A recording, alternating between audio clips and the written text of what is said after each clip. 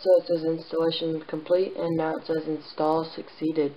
So Mac OSX was installed to your Macintosh hard drive, blah blah. And my computer's about to restart on its own. Alright, so now you can see it's restarting, and I have the black screen. It's going to open back up, and let's see the boot up. Alright, so far everything's the same, but we know that will change.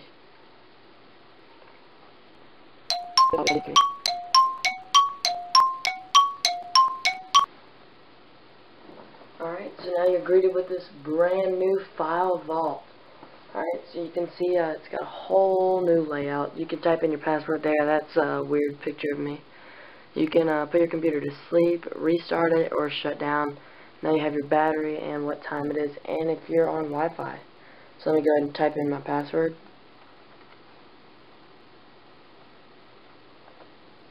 And you just click enter or click that little arrow and it'll come in.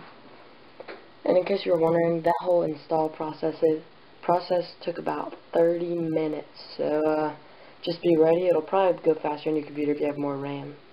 So you see that cool new little transition to your desktop. So I did just a install and update. I didn't do a fresh install where I delete everything on my computer. So you see my logo and my icons appeared. So let's wait for the dock to load up. It's taking a while. Alright, so let's see what this is. Setup assistant. So it's going to give me a little assistant.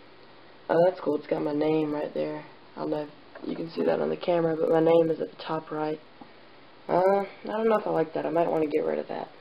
Alright, so let's click on this little setup assistant. I don't know what it is.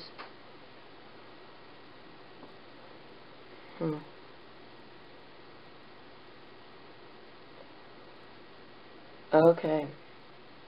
So it marks me to type in my FaceTime password, so I'll just kind of move the camera up. Don't want you to see that. And I'll log in. Oh, okay. So it has a whole new, like, how to use Lion type thing. So to scroll, use the 2-finger gesture. Oh, not liking this. Oh yeah, I forgot about this. Alright, so now scrolling is reversed. So you actually scroll up to go down, and you scroll down to go up.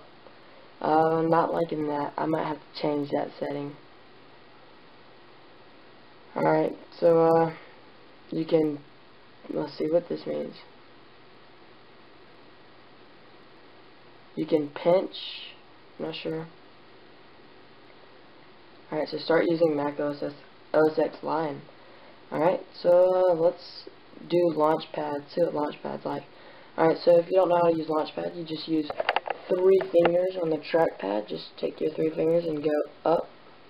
And you can see you have a whole new screen. And it shows all your applications running. You can go to Dashboard for your widgets that nobody ever uses.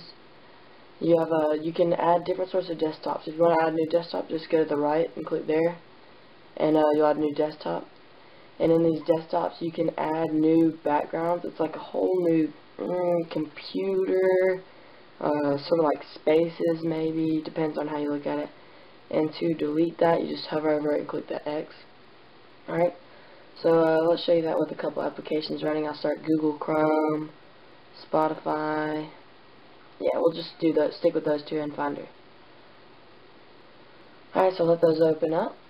And while we're waiting on that, I'll show you, you have an actual icon to start up Mission Control. You can just click that icon, not iPod, and Mission Control will show. And you can see you have your dashboard and your desktop, and then you see Google Chrome, Spotify, and Finder. So it's pretty cool. It's a nice layout, and I like it right now. So you can see right here they have a new little look to the icons. I don't know if the camera's picking that up. There's a new little look to them. You can minimize everything. Exit out of Finder. Quit Google Chrome. Google Chrome's being stupid right now.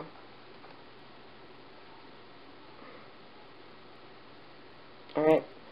And let's see. So my first impression of this, it looks pretty nice. You know, some applications are giving me some problems, but you can't expect that with a new update. and a Launchpad. You can click on it. Alright, now this is cool. This is like very familiar to most of you if you have an iPhone or an iPod Touch. And this is like all my applications that I've downloaded. You can use 2 fingers to scroll. Oh, that's very nice. So you can see right here I have my games that I've downloaded. Oh yes, I like this a lot. You can see Microsoft Word, and I have another little folder with all the Microsoft different stuff. That's cool. And so you can just click on one and drag it, and I can hover it on top of one and create a new folder.